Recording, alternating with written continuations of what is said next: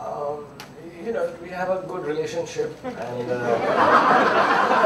we share a lot of games. And this happened about 7-8 months back when you were shooting. And I've always said this, I say it again and again. Mr. Bachchan also keeps saying it again and again.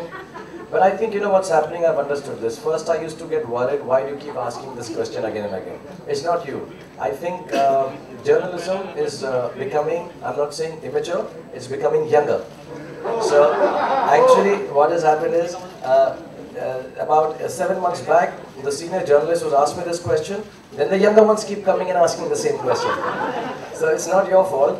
I'm doing Pathvi Pass for children. So I think of you like all my children. So I'd also answer you, I have the highest regard for Mr. Bachchan. Always has been, always will be. He also thinks of me very, very warmly. Whenever we meet, we have great pleasant exchanges. We play a lot of games when we get the time, like Bhootnath offered. We had a light problem, about 4 hours. So we sat down and I was preparing for Pathvi Pass, so I took some questions, and he's a great at quizzing and stuff. And we share a great relationship.